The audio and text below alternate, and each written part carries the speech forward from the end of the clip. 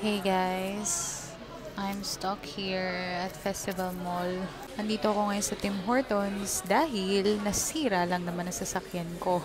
Hindi siya mag-start, ayaw niyang umandar. Hindi ko alam kung bakit. So, I decided na iwan muna yung car ko dun sa school. All because hindi ko alam paano ko uuwi. Masyado na rin alanganin yung oras if tatawag pa ako ng mekaniko na gagawa dun sa sasakyan. It's too late. Kaya nakisabay lang ako sa co-teacher ko palabas ng work. And I decided na dito muna ako magstay kasi pupuntahan ako ni Carl dito. It's just so sad kasi alam mo yun, holiday bukas. Yung excited ka na umuwi.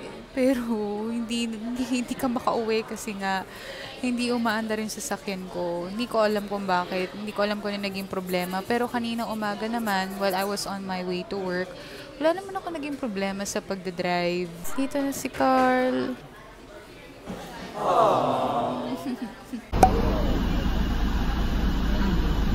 Dito ka na lang. Bago lang nahirapan. We're home! Say we're home. Explain ko lang kung ano yung nangyari. Explain mo. Oh, so kanina, nung in-start ko yung, ang tawag doon? Engine? Start yung engine. Tapos nung, ano tawag doon sa ano kami yung Shift knob? Ha? Shift knob? So nung, ano yun, i-change ko na yung? Yung shift gear. I-change ko na yung shift gear from park to Drive. from park to drive. Wala na, hindi na umanda. Bakit hindi umandar? Hindi ko alam. Hindi siya umaandar kahit apakan ko yung yung gas. Ayaw talaga. So, explain the possible problem. Iniwan namin yung car dun sa school. So, hindi ko dala. Hinatid niya lang ako pa uwi. Possible. Nasira. Possible na nasira yung cable niya na nagko-connect sa transmission. Yung cable, posibleng naputol. Kaya nung sinishift ko na siya sa drive, hindi na siya nag-shift kasi maluwag na. Oo, kasi yun nga yung, ano yung shift knob? Yes, shift knob. Oo, napansin ko na madulas na siya sobra. Hindi na siya yung tulad nung dati. Hindi na siya tulad ng dati kasi wala ka nang i-shift. Wala na i-shift. Wala na. Doon sa instrument panel, naka-neutral lang siya. Pero kahit i-move ko yung shift knob, i-park ko, reverse, neutral, drive, hindi siya nagpapalit doon sa instrument panel. Kasi sinira mo. I did not. Alam mo yun, excited ako umuwi. Tapos, hindi pala umaandar yung sasakyan ko. Tapos, nasa school pa si Carl, hindi pa siya out. Kaya, wala akong choice. Pero, buti na lang, nakisabay na lang ako dun sa co-teacher ko palabas. Tapos, dun na lang ako bumaba sa festival. Dun na lang kami nakita. Kasi hindi ko marunong mag-commute. Kasi hindi ko marunong mag-commute. Kaya ko naman mag-commute. Pero sabi mo, susundin mo. Siyempre, pupuntahan kita. Kasi Siyempre, hindi ako makakauwi. So, bukas, babalikan daw namin yung sasakyan ko. 8 AM daw, no? May kasama na kaming mekaniko para tingnan ko ano yung naging problema. Good morning, loves. It's already the next day. And I'm just having coffee right now, early in the morning. And may gusto lang ako ikwento sa inyo. Alam nyo ba, yesterday was completely not my day. Akala ko natatapos na dun sa nasira yung sasakyan ko. Hindi ako makauwi. Pero alam niyo yun, yung may mga bagay ka talagang hindi ina-expect na mangyayari. Yesterday, diba, hinatid ako ni Carl dito sa bahay. Tapos kasama niya rin kasi yung parents niya and yung isa niyang kapatid. Kapag medyo may mga bisita kami dito sa amin, si Coco, yung dog namin, talagang tumatahol, ganyan. Kasi hindi niya nga kilala yung mga tao. Tapos while we're having dinner, hawak kasi ni Carl si Coco. Tapos gusto kong kunin si Coco kasi nga hindi pa niya ako nilalapitan or hindi ko pa siya nakukuha mula nung nakauwi ako. So gusto ko siyang kunin kaso ayaw niya. Tapos sobrang bilis ng pangyayari. Nakagat niya yung kamay ko. It's actually here. Ayan o. Ito. Dito sa thumb ko. Tapos medyo may guhit siya na ganyan. Yung redness niya, medyo nag-subside na siya. Pero yesterday, magpa-flash na lang ako ng photo here. Ayan. Yesterday, pulang-pula talaga siya. And nung nakagat ako, hindi ko pa alam na... Siyempre, ayoko na maisipin na nakagat ako kasi ayoko makagat, diba? Kasi hindi ko talaga iniisip na nakagat ako. Pero, lagi kong tinitingnan yung kamay ko from time to time. Tinitingnan ko, baka may dugo, yung ganun. Tapos, maya-maya, ayan na, dumugo na siya. May nakita akong small dot. Dito siya nagsimula. Ayan, dito siya nagsimula.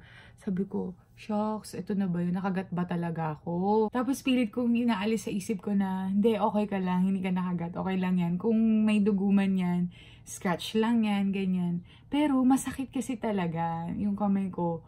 Parang namanhid bigla. Mula, nag-start siya dito, yan, sa mismong hand ko. Tapos, nararamdaman ko, parang umaakyat yung pagkamanhid dito sa, ano ba tawag dito? Basta sa arms. Hanggang dito talaga namamanhid. Tapos sinabi ko na kay Carl, sabi ko parang nakagat ako. Tapos pinakita ko rin doon sa dalawang kapatid. Sabi ko, ganito ba pagka nakagat? Tapos nagulat sila kasi pula nga, namumula talaga siya.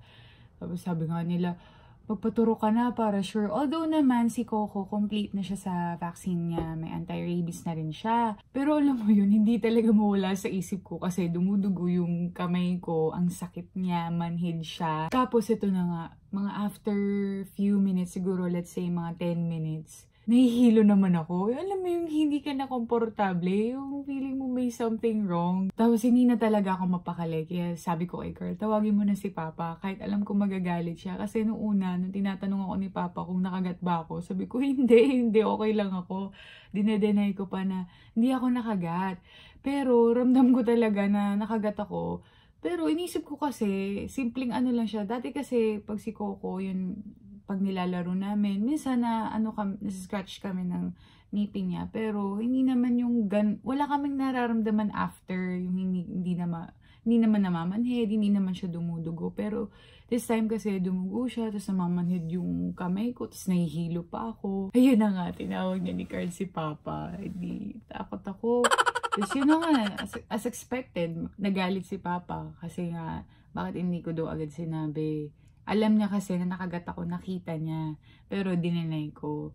Tapos ayun, sabi niya magpaturok na daw kami agad-agad. Siguro mga ano na yun, mga 9:45 PM. Lumabas kami. Nagpunta kami sa Animal Bite Clinic. Hindi na ako nakapag-video doon kasi sobrang tense na ako. Alam mo yun, yung hindi na ako okay talaga. When we got there, hindi agad ako nabigyan ng vaccine kasi meron akong medication allergy.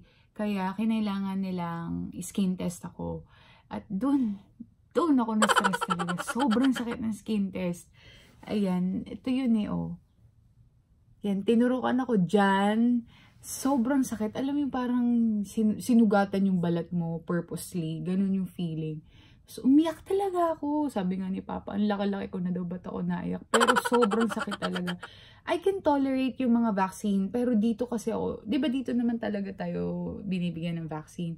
I can tolerate that pain. And hindi naman ganun kasakit kasi bearable naman siya para sa akin. Pero yung dito, yung nakikita ko pa siya, yung parang feeling mo yung hiniwa yung balat mo. Sinugatan ka talaga. Sobrang sakit. Tapos, siguro mga around 10-15 yun. Tapos, nag-wait kami ng, I'm not sure, 30 minutes. Basta nag-wait kami for ilang minutes. Tinitingnan ko mag-react yung skin ko dun sa skin test. So, parang 10:40 pa. Yan, nakasulat yung time dyan. Ibig sabihin, by 10:40, titingnan kung mag-react yung skin ko. Kung mag-react siya, ibig sabihin, may allergy nga ako doon. Pero kung hindi, okay naman. So, ayun na nga, by 10:40, okay naman. Hindi naman nag-react yung skin ko doon. So, ibig sabihin, okay lang ako bigyan ng shot. 3 yung binigay na shot sa akin. Isang anti-rabies, anti-tetanus, and anti-toxin. 3 na daw yun. Dati kasi 2 lang, anti-rabies, anti-tetanus, pero parang required daw ng DOH na may anti-tetanus, anti-toxin na din. Sa part na yon hindi naman ako nahirapan na kaya ko na yung pain, pero yung anti-rabies pala, tuturok siya sa magkabilang shoulder mo. So, isa dito. Tapos, yung anti-toxin dito sa left na braso ko. And then, anti-tetanus dito sa right na braso ko. Sabi ni ate, yung nagturok sa akin, mas magiging mabigat yung feeling sa part na kung saan yung anti-tetanus. Pero right now, wala naman akong nafe-feel. Normal naman. Hindi naman mabigat yung shoulder ko. Ayun, akala nyo natatapos na doon. Hindi pa. Kasi babalik pa ulit ako doon sa Animal Bite Clinic to get 3 more shots. Kasi 4 yun eh. So, kagabi yung first shot ko.